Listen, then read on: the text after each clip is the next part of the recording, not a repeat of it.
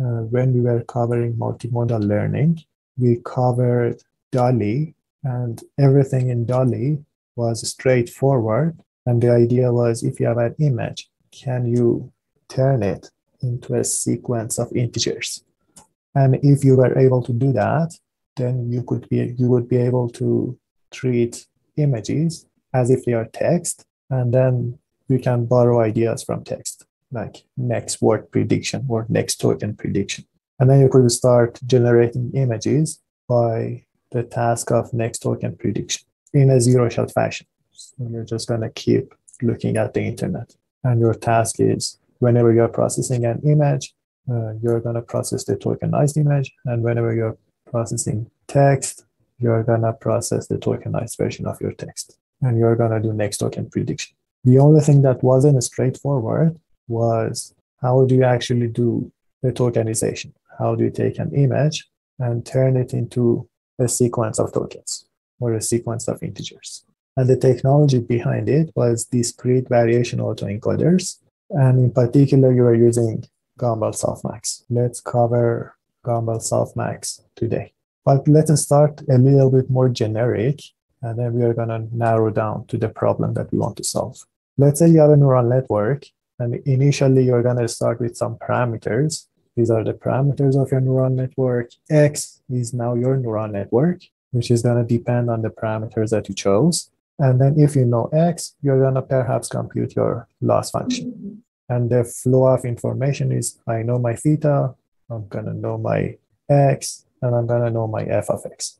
And everything is deterministic. These are the type of architectures that we have been writing so far before going into generative models. And then differentiating that was easy. You would just do backpropagation. Take the derivative of f with respect to x, multiply it by the derivative of x with respect to theta, and then you have your gradients. With the stochastic architectures, you have theta that is defining a probability distribution over a random variable. Then you are going to keep sampling from that random variable to write down your loss function. So again, you have some parameters. They are defining your probability distribution. You keep sampling from that probability distribution, push them through the rest of your architecture, and that's going to give you perhaps your loss function at the end, or any other objective function, or any other output in general. The first part is easy. You can take derivative with respect to z, and you're going to be fine. This other portion is also fine. We can take derivative of your probability distribution with respect to theta, with respect to parameters, but then there is a discontinuity here. How are you going to differentiate through sampling process? And this is the difference between a stochastic neural network and a deterministic neural network. And these are stochastic nodes. When z was continuous, here we would do the reparameterization trick. If your p of z, or if your parameters are defining the mean and the standard deviation of a normal distribution on a random variable z, then you would just do your reparameterization trick, sample from usual Gaussian distribution with mean 0 and standard deviation being identity, and then add the mean and the standard deviation back. So it's going to be mu plus sigma of your sample. And then this was the way that you are taking your derivatives and going backward. And Gumbel-Softmax is going to enable us to do discrete stuff here. But there is an alternative way, and this is what we are going to see in reinforcement learning. You're going to have the same pattern when you do reinforcement learning. You have a policy function, which is given some parameters. You're going to write down a probabilistic policy, and then your actions are going to be samples from that policy. And you take an action, and then you're going to get a reward for it. So there is a relationship between reinforcement learning and stochastic neural networks and generative models. And what is the process when it comes to reinforce? Or equivalently, it's a different name for it, likelihood ratio estimator. This trick, we saw it when we were doing hard attention.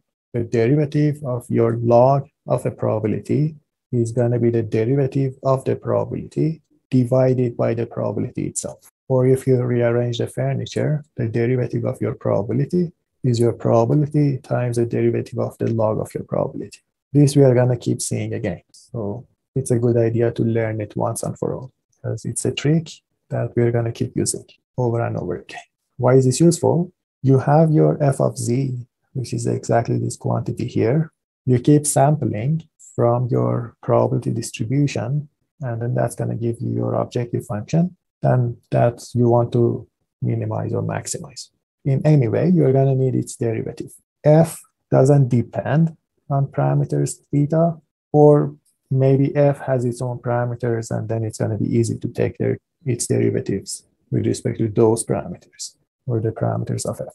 What is parameterized here is the probability distribution on z, from which you're going to keep sampling samples, or you're going to keep sampling examples. You want to know this derivative, and you want to take a derivative and push it inside this integral operation. If your probability didn't depend on theta, then you would just do that. But this is not mathematically justified if the probability distribution on z is actually dependent on the thing that you want to take the derivative with respect to.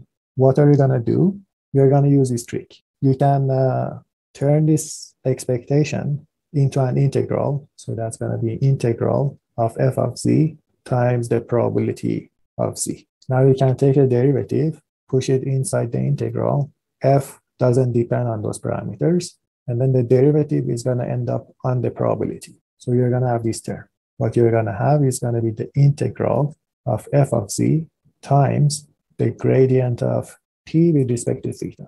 But then you're going to use this formula here. That's going to give you the integral of f of z times p of theta times the gradient of the log. F of z times the gradient of the log, let's keep it. That integral with respect to p is now going to give you your expectation back. So this trick is going to help you take the gradient and push it inside expectation operation. And then some logs are going to appear, seemingly out of nowhere, but there is math behind it. Okay, was this clear so far?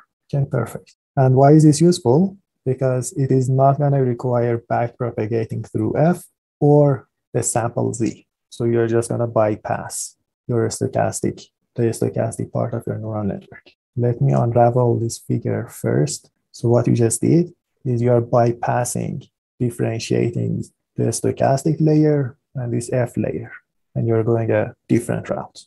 Okay, perfect. But there is a catch. Nothing is for free. This is mathematically justified.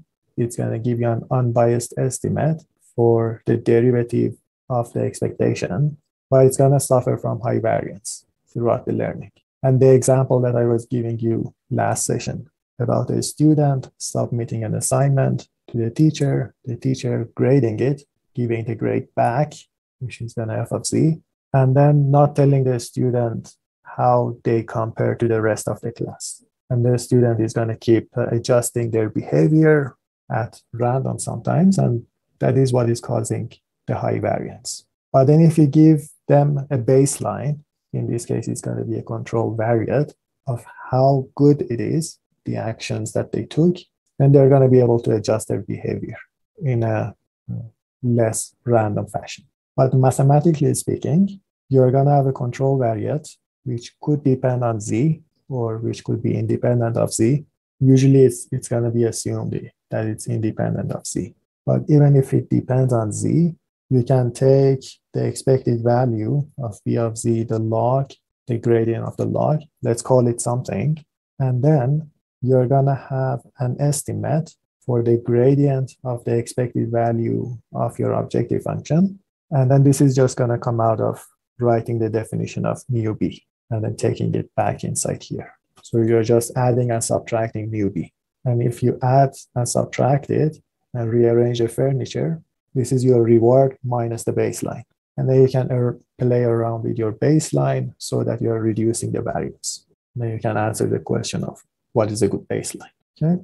But usually, if you assume b is not a function of z, something nice happens. We can take b outside, so we don't need to worry about it for a while. It's going to be expected value of z of the gradient of the log of your probability. Let's turn this into an integral. It's going to be integral of p of z times the gradient of log of p of z. Let's use this formula again. That's going to give you the gradient of P of Z. So now you have an integral of the gradient of P of Z. Take the gradient out. Integral of probability is 1 by definition. Integral of any probability is just 1.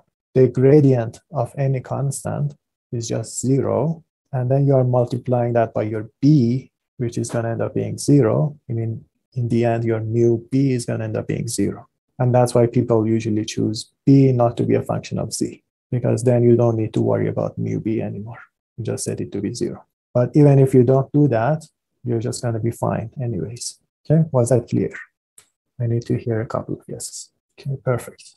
And there is a large class of problems or large class of methods following this process, like NVIL, DARN, MoveProb, BIMCO. You can take a look at the paper and then go ahead and read the citation if you're interested in.